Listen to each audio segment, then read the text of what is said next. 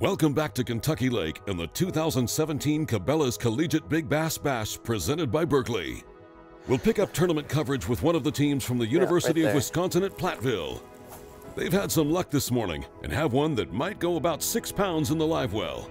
So far we've been just kind of going up shallow and kind of throwing reaction baits to them. I'm throwing I think it's a 3/8 ounce chatterbait, and that's what I got my 6-pounder on.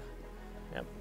And right now, since I'm fishing the back of the boat, up front Brett Stanek is fishing a rattle trap. He's fishing a chatterbait, so I'm going behind him, maybe trying to get a little less of a reaction bite from him with a swim jig. Moving on, we'll catch up with Missouri State's Crossley Welch and Matt Fielder.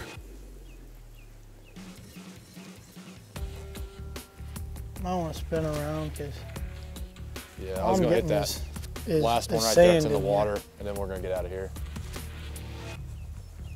This morning we've just been running around hitting high percentage areas, really just trying to get confidence going. And our idea is the more fish we catch, then hopefully something's going to get, they're going to get bigger along the way, which they kind of have, but they're not big still. So I've just been cranking transition rocks, as he said. So.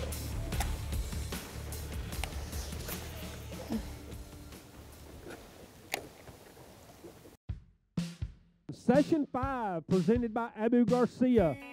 Heading back to Paris Landing, Session 5, presented by Abu Garcia, is underway as Mississippi State's Ben Spiller steps to the scales. His first fish of the day will weigh 596, and that's good enough for fifth. Grant Ellenfeld from the University of Wisconsin at Platteville weighed in his fish for 645 and fourth place. Youngtown's Jonathan Creed settled into third with 646. Logan Brewster from UT at Knoxville took the stage with the second biggest fish of the day. How long you been hauling this big one around? About an hour. Hour. Has it been a nerve-wracking hour? A little bit. We lost the bait we've been catching everything on. How about a 732? Way to go. Taking this session. Hold it up there for Kevin under that tent. There you go. And the team from UT Knoxville kept the ball rolling as Scott Ellis stepped up and won Session 5 with this Kentucky Lake monster. Two with the right kind. It needs to be 647 or better. How about a 759? 759. That fish not only wins the session, but it also puts Scott in the overall lead for big bass, and it could be worth several $1,000s in free gear. Okay, moving right into Session 6, presented by Gill Technical Fishing Gear. The aptly named Fisher Young weighed in one for 548 and tied for third with overall leader Scott Ellis and his second fish of the morning.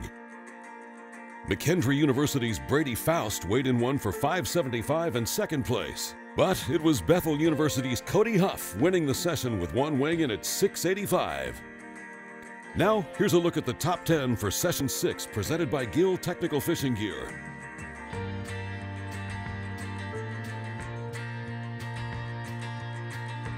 All right, y'all can mark the screen, folks. That is this session, Session 6. That was presented by Gill Rainwear.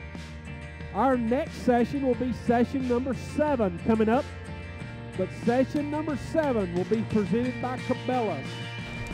Tell me what you're doing. Are you debating on what hour to weigh it in, or are you kind of watching? I think we're going to wait here for this 7th session. I'm looking at that Cabela's gift card, hoping we can come through with that. But we'll see. It should be a popular one, so I'm sure a lot of people are gunning for that one. So we're going to wait for this next session to go ahead and weigh this fish in.